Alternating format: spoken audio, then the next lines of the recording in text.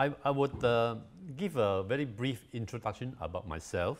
Now, I started as a teacher, a very humble teacher, and I never know that I can come out with writing a textbook, And then I became a lecturer at the National Institute of Education, and then followed by after I retired, and I end up with doing a study at the University of London, King's College London, specializing in the primary maths education.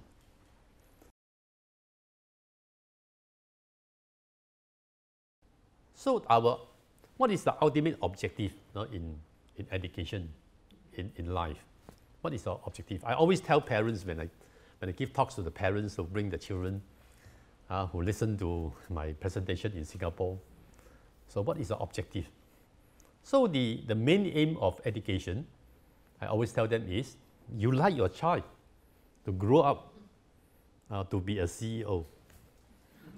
Now, who doesn't want the children to be very bright and be excel in life? Every parents would like the children to excel in life. Now then, if you really want your child to excel in life, what must they have in the first place? Not just to do a bit of calculation or anything. So you need to have more than just calculation. Now, I always believe that to become a CEO or to excel in your career, you must have the two forms of thinking. That is, you must have critical thinking and creative thinking. You need to have these two in order to do well in life. So today's presentation is about critical thinking and creative thinking, and how we can actually relate these two areas of thinking through problem solving in mathematics. Can I use mathematics to teach children to be more creative and creative thinking?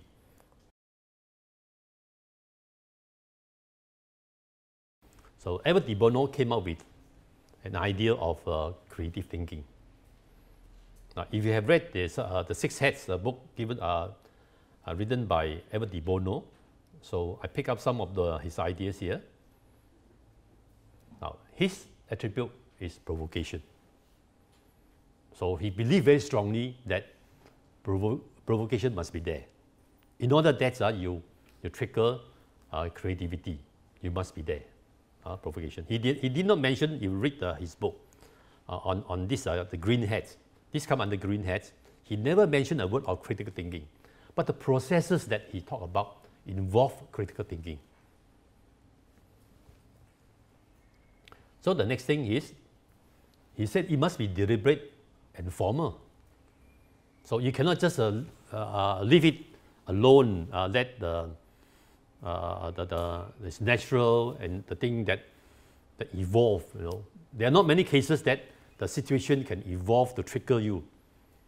But according to the Edward de Bono, in order to create creativity, you need to be deliberate, provoke the person. Now, he also talked about exploration. From there, you had to explore all the possibilities, and that's where we talk about the alternatives.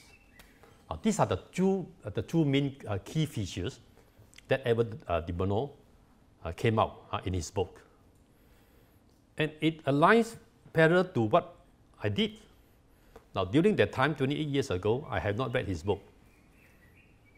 And yet, the things happening is exactly what Edward de Bono said. So, is it coincidence? It's not coincidence. It's a fact that if you really want to talk about creativity, these are the things must happen.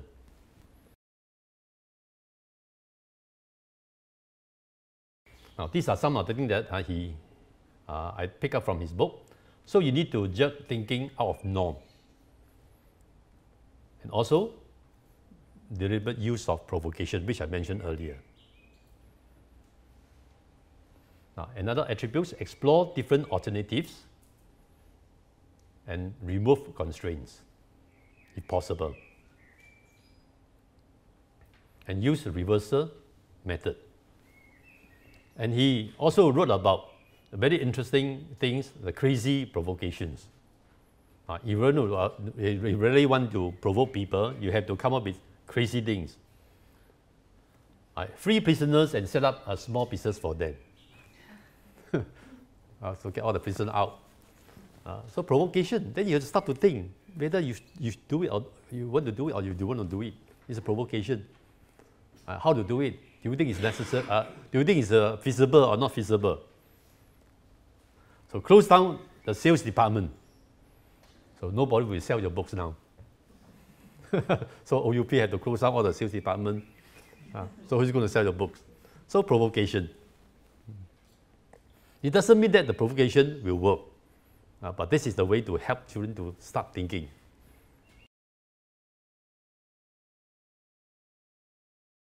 Now, I'm looking into another scenario.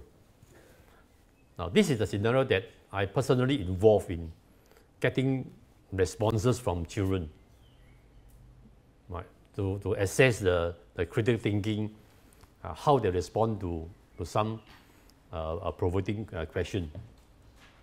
Now, this is a question given to the children. So I have a glass ball. I drop it to the floor. What would happen to the glass ball? So it's summary. So year 1 to year 3, very simple response.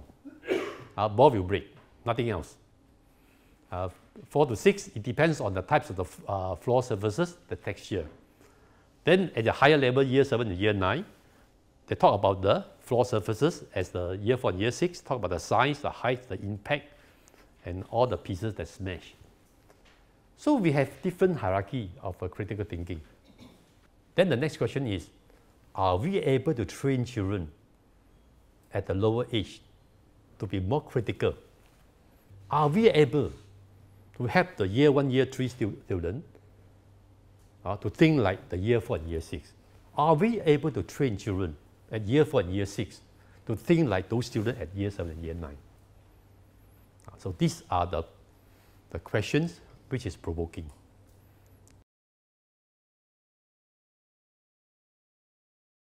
Critical thinking involves other attributes. The important thing is to raise vital questions and problems. That's important. So in order to go on to the next step of our education and so on, it is important for us to raise vital questions. Like the question that I asked, are we able to train children at year 1 to year 3 to think like year 4 and year 6? So are we able to train children at year 4 to year 6 to reach the level at year 7, year 9? That is vital question. So that is the hypothesis is we cannot do it. Then you test the hypothesis. This is what research is about. You must raise the vital question. So you need to gather and assess relevant information in critical thinking. Think openly and come up with alternate system of thoughts and communicate effectively with others and come to well-reasoned conclusion and solution. Now, this is another perspective in critical thinking.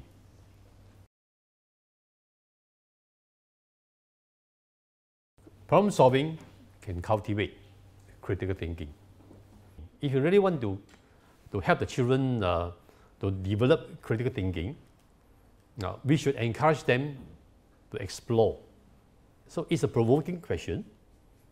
You need to explore and look into the alternative. Now, before we look into the details on the critical thinking part, let's look at how we solve the problem. Well, you have to record the number of bonds, gather information, and you raise vital questions. So what strategy to use? We have to encourage students to talk about it, not just guess and check method all the time. Right? So what strategy? Can we use alternative strategy to solve the problem? So any shortcuts? And then position of the circles. Has this got to do with problem solving or solving the problem?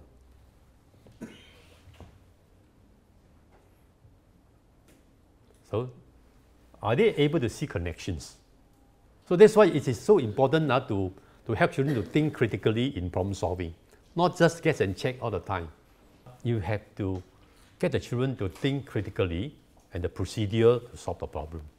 Now, this is what we want. So we don't want our children just to guess and check all the time. We have to get them to talk about the solutions, right?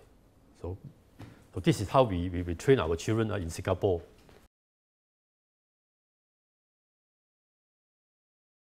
Creativity requires critical thinking. So from my study and also from my research and so on, my experience and so on, you cannot have creativity without critical thinking. You need to have that. Okay, so that's a conclusion I come up with. So the implication is we have to teach critical thinking in order to advance in our education, advance in our society. You need to teach critical thinking. Now, provocation is necessary to trigger creativity. You must have provocation thoughts, in order to come up with this. Now, exploring alternatives is an essential attribute that leads to creativity. You need to have alternatives. Explore alternatives. Don't just give them the answer. Like some of the questions I mentioned about the rabbits and the chickens. Don't give them the answer. Give them some time to think. So if they can come up with something, so it's a way of training children to be more critical. Now, being able to see connections is another attribute that leads to creativity. They must see connections. Problem solving needs to see connections. And finally, mathematical problem solving has all the above attributes. So it means that we can train children to be critical and creative through mathematical problem solving, provided that you use an appropriate method, not spoon feeding. If you still go back to the old method, spoon feeding, just because you want the student to get A star, ignoring this aspect of education, then very sorry, the children have not learned something that will be useful in life.